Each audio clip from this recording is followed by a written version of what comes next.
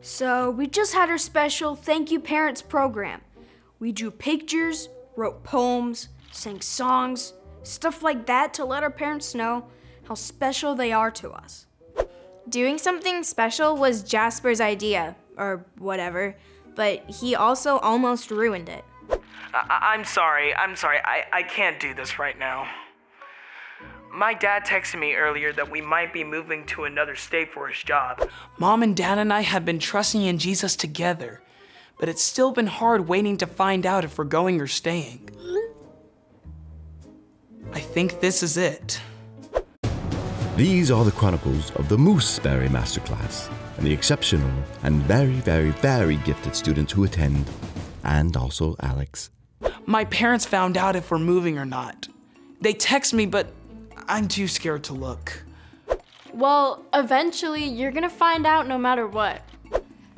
Yeah, don't you have to go home at some point? It's where you keep all your stuff. It's not just that. I've been praying so hard that Jesus would let us stay.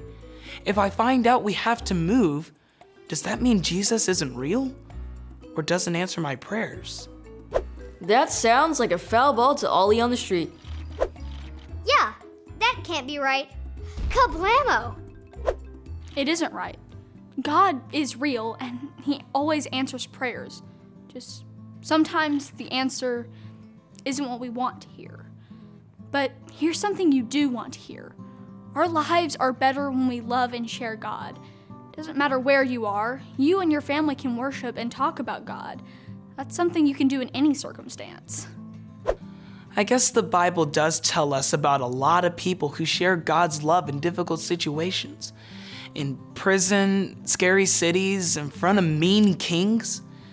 I can do the same. No matter what this text says, me and my family can tell about Jesus' love.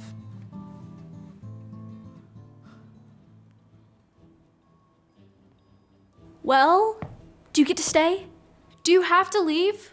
Not that I care, but what does the text say? It says we're staying.